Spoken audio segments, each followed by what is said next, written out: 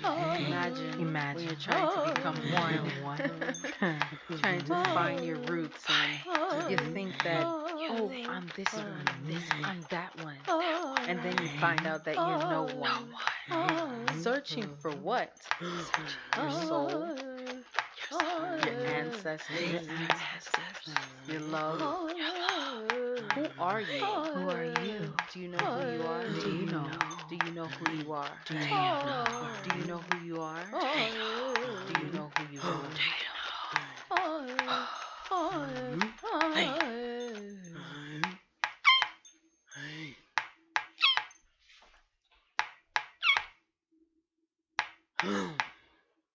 Got my DNA results back and from Ancestry.com, and so I just don't want to stop at analyzing my DNA results. I'm the kind of person I always like to ask questions, and I would definitely like to make a comparison. So I'm on a website called GEDmatch.com, and it's a great website to analyze your results and compare them with the results on GEDmatch.com. And GEDmatch collaborates with different DNA companies like Ancestry.com, 23andMe, and FamilyDNA.com. So yeah, I've uploaded my results already, but this is the main screen on what it looks like. And so if you've done a DNA test with another company, you should just register first. And so fill in all your registration information and then click on register.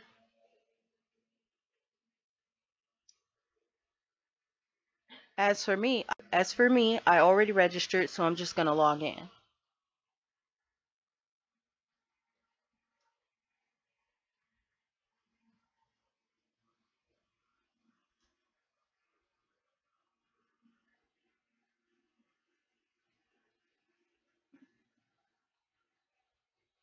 Okay, so I logged in, and what you're going to have to do is after you've registered and after you've logged in, you'll have to upload your DNA results from whichever company you tested with. I tested with Ancestry.com, so I'm going to click on Ancestry.com.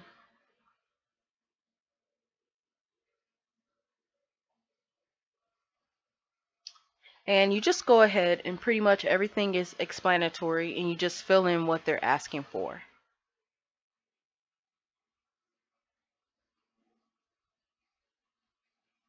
And then once you've uploaded your DNA results from Ancestry.com, then you'll have to upload them here.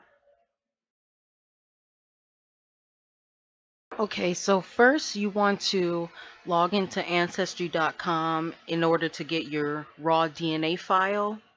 So of course I have an account, so I'm going to log into my account. At the top you want to click on the DNA link, and it's going to take you to your DNA page, and then all the way to your far right you're going to see a little symbol, and a little wheel symbol, and next to that is it's the word settings. So click on that, and then so it's going to say test settings and then your name, and then on the right side there's a word that says actions. And so you want to scroll down a little bit, and you're going to find download raw DNA data. So you want to click on download raw DNA data, and it's going to ask you just to verify your password. And so you put all that information in, and I already downloaded mine, so I'm just going to cancel out. So you're going to absolutely need this in order to further analyze your results on GEDmatch.com.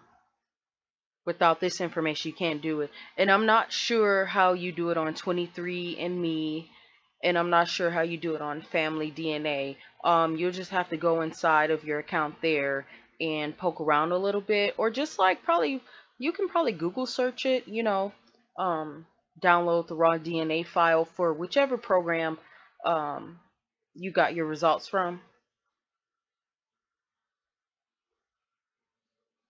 And then so once you have that data,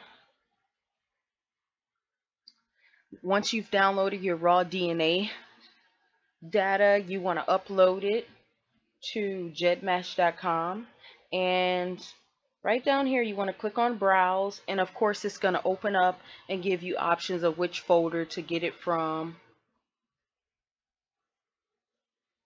So whichever folder you got it, you saved it in, well, try to remember which folder you saved it in, and it's going to say raw DNA data from ancestry.com, something like that. And yeah, so then you upload it, and just be patient because it's going to take a little while. So because it's a lot of information to process. And once you get it uploaded, it's going to take about a day or two for the GEDmatch analytical program to analyze your results. So just be patient. So I would say probably check back in about a day or two, and then you can move on to the next step of analyzing your results.